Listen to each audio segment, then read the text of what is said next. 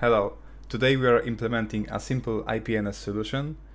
You'll be able to use it in your own project, but let's start. Why would you use it over IPFS? So if you've been using IPFS, you probably realized that you can't edit files in your IPFS repositories.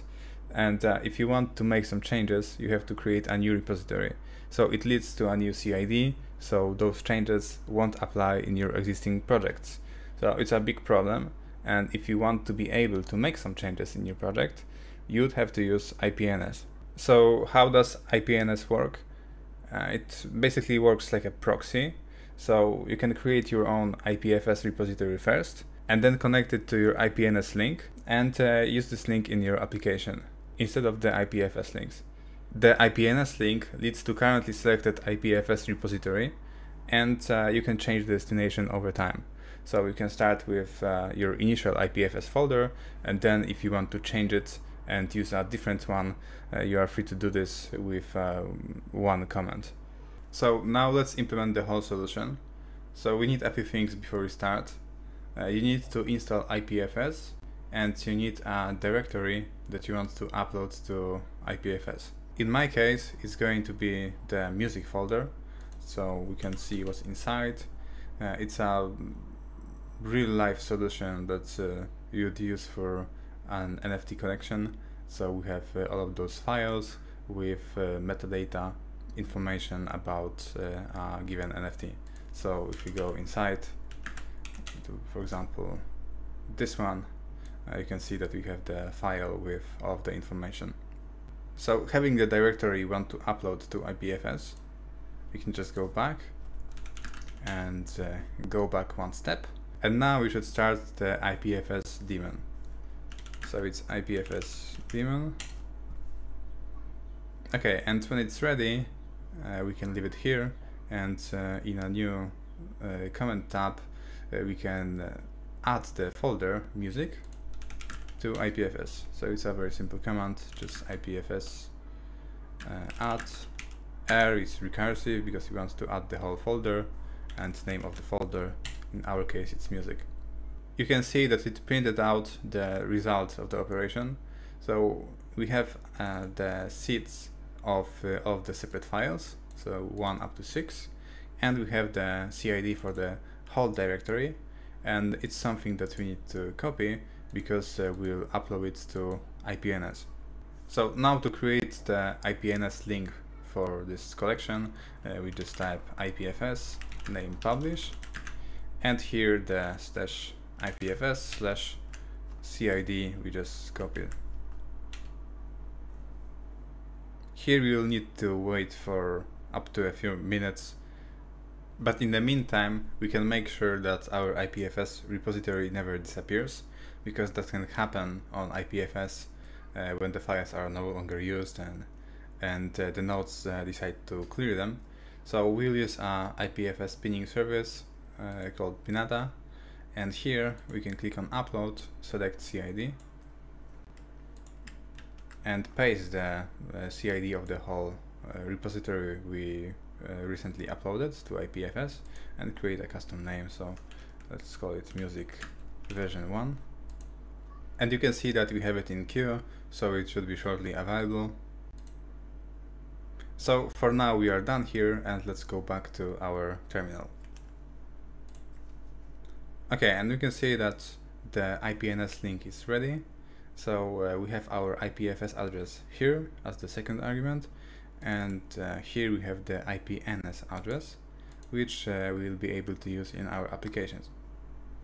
So, and to see whether it works, we can just go to our browser, and if you use Brave or something that supports browsing IPFS, we can just type in IPNS and the link here, and you can see that we have all of the files.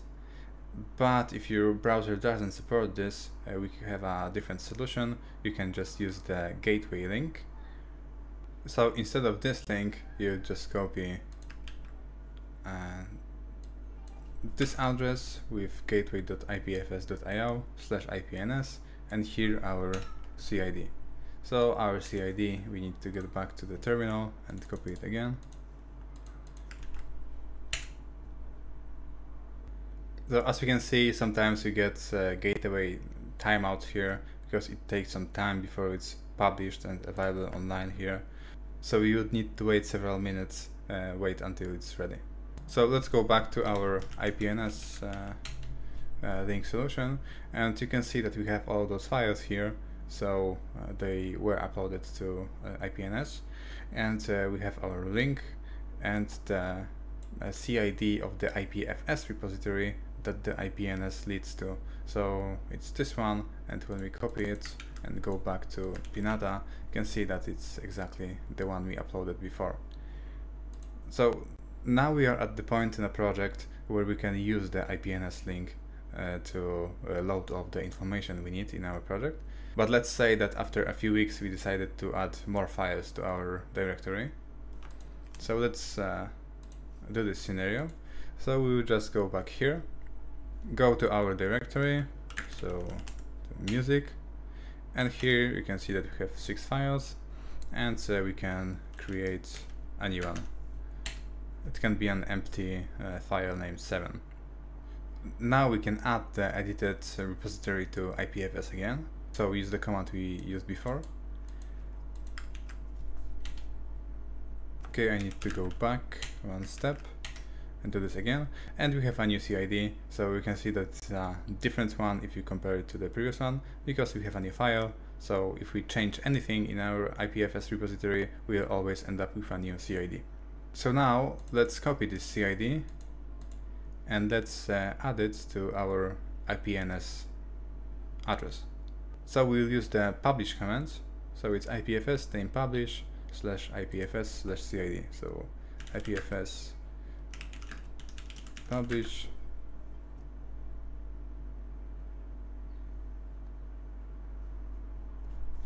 IPFS and the CID. Here we need to wait for a few minutes again. Okay, it's ready, so we can see that we have the same address here, so the same IPNS address. And now if we refresh the IPNS page, it should have the newest file, and it says that it leads us to a different CID. If we copy it and go back to Pinata, we can see that it's not the music version 1, it's actually the second revision of our repository.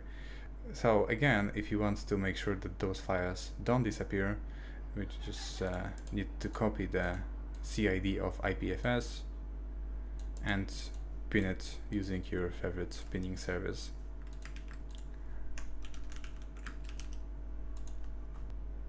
And you can see that music v2 is ready, so we are done here. So let's go back to our terminal. So we are all done here, but you probably realized that we managed to change the IPFS address in our IPNS link without specifying which IPNS address we want to change. We are able to do this because underneath, without even the need to provide it, the IPFS name publish command uses a IPFS key that was generated automatically. But if you want to, for example, create a new IPNS address for a different project, then you need to specify your own key that you generate by yourself. So to generate a new key, we have to use the IPFS key gen and insert your name here. So let's say it's second key. And now we have a new key that we can use in our IPFS name publish command. So let's go back to IPFS name publish with a new argument key, and here we provide the alias name of the key we just generated. So in our case it's second key, and we have the output. We can see the IPFS CID that was pinned to the IPNS link, and the IPNS link is a different one in comparison to the one we used before. So we can go to our browser, and you can see that those both IPNSs are different, so they have different links, but they point to the same IPFS CID. So it's if we copy it, you can see that it's the same one. is the one we used here as music version number 2. So knowing this, you'll be able to implement a more flexible solution in your projects using the IPNS link so that you can change your repositories over time if you decide to. So that's it in this tutorial. Make sure to check our other videos, and we are leaving all of the useful links in the description. Thanks, see you next time.